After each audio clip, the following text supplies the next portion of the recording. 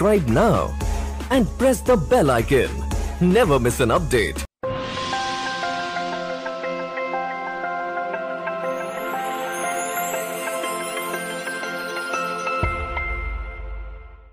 വാർത്തകൾ. പ്രാർത്ഥനാ വസ്തുക്കൾക്കും GST ബാധകം. തൃശൂർ. പ്രാർത്ഥനാ വസ്തുക്കളായ കൊന്ത, രുദ്രാഷ്ട്രം, മതഗ്രന്ഥങ്ങൾ തുടങ്ങി എല്ലാ വസ്തുക്കൾക്കും GST ബാധകമാക്കി. ഇത് സംബന്ധിച്ച Maharashtra appellate authority of advance റൂളിംഗിന്റെ ഉത്തരവ് സെൻട്രൽ GSTയുടെ അപ്പലേറ്റ് അതോറിറ്റി ശരിവെച്ചു. മതസ്ഥാപനങ്ങളെ GSTയിൽ നിന്ന് ഒഴിവാക്കിയിട്ടുണ്ട്. ആദായ നികുതി നിയമപ്രകാരം മതസ്ഥാപനങ്ങൾക്ക് ഇളവുകളുണ്ട്. അതിനാൽ ഇവർ വിറ്റഴിക്കുന്ന വസ്തുക്കളെയും GST നിന്ന് ഒഴിവാക്കിയിരുന്നു. ഇത്തരം വസ്തുക്കൾ മതസ്ഥാപനങ്ങൾക്ക് പുറത്ത് വിറ്റഴിക്കുന്നതിന് GST ഈടാക്കിയിരുന്നു. ഒരേ വസ്തുക്കൾക്ക് GST നിയമപ്രകാരം വെവ്വേറെ നിലപാടെടുക്കുന്നതിനെ ചോദ്യം ചെയ്താണ് അതോറിറ്റി ഓഫ് അഡ്വാൻസ് റൂളിംഗിൽ പരാതി എത്തിയത്. അതോടെ മതസ്ഥാപനങ്ങൾ വഴി വിറ്റഴിക്കുന്നവയ്ക്കും GST ബാധകമെന്ന ഉത്തരവുണ്ടായി. ഇതിനെ ചോദ്യം ചെയ്ത് മതസ്ഥാപനങ്ങൾ സമർപ്പിച്ച ഹർജിയിലാണ് സെൻട്രൽ GSTയുടെ അതോറിറ്റി ഓഫ് അഡ്വാൻസ് റൂളിംഗിന്റെ വിധി ശരിവച്ചത്. Sugeetha Sharma,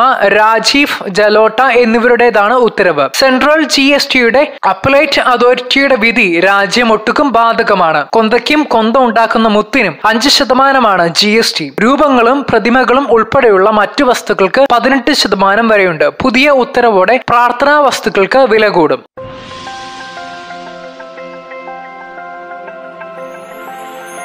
Subscribe now and press the bell icon. Never miss an update.